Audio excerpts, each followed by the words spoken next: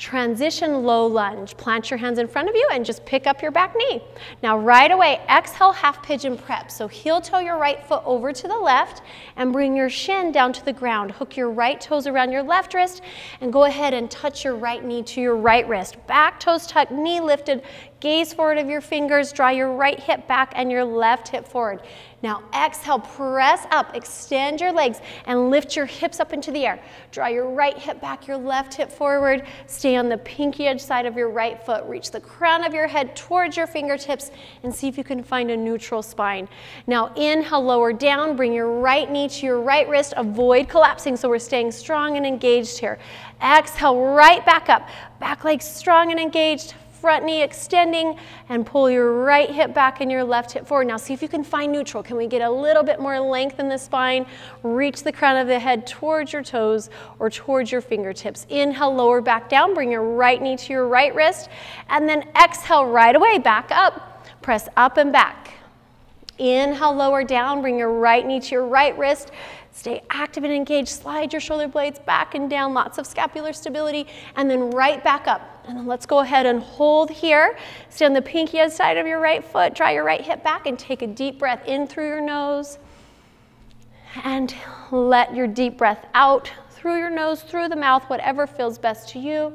Nice deep inhale through the nose. And then go ahead and exhale out through the nose or mouth. One more inhale, and then exhale, lower back down. So bring your right knee back to your right wrist. Half pigeon, go ahead and untuck your back toes and reach your left leg away from you. So find lots of length here. Reaching through your toes, back leg is parallel. Flex your front ankle and lengthen your spine. So when we flex the front ankle, we activate some muscles in the anterior shin, create a little bit better traction for the knee or alignment of the knee. And then exhale, walk forward. So bring your forearms forward. We're just gonna rest on the forearms. Find scapular stability, so we wanna make sure we're never sinking into the shoulders and crunching up into the neck. So press up and away from the ground. Draw your right hip back, your left hip forward. Back leg active and engaged, bringing it to a parallel position. Take a few breaths here. Just look forward past your fingers. Slide your shoulders away from your ears. Good correction there, Hannah. Take a deep inhale into the back of your body. Nice deep exhale. See if you guys can draw your right hip back, left hip forward towards the ground just a little bit more. Nice, you guys. Inhale into the sides and the backs of your ribs.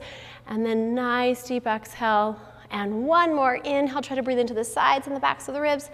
And exhale, transition low lunge. So you're gonna inhale, lengthen up, press up, walk your hands towards you.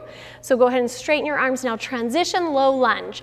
Tuck your back toes and plant your right foot on the mat. Exhale, half splits. Lower your back knee down and transfer your weight back. So you want to bring your left hip over your left knee, extend your right leg fully, and then dorsiflex the ankles, or in other words, just flex your foot.